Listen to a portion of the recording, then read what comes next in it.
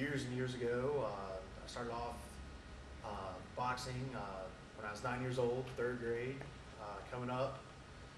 Um, Went pro in boxing for a little over a year.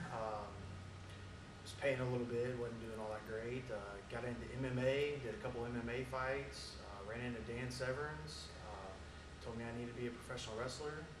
Gave me a couple numbers, and next thing I know, I'm in a professional wrestling ring, training to be a professional wrestler. Who trained you?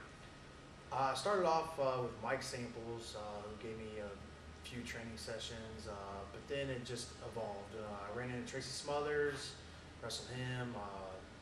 He took me under his wing, took me on the road, introduced me. After he had trained me, it introduced me to Kurt Hennig and Terry Taylor. Then I went through Ricky Steamboat, Les Thatcher, Tom Pritchard, William Regal, Fit Finley. Done some stuff with Arn Anderson. Just kind of got lucky in filling the whole streak of things with a lot of the legends of today, and learned my art and trade through each and every one of them. Now, how would you? How long have you been wrestling? Uh, 12 years coming up. So Well, how would you describe it as 12 years? long, long road.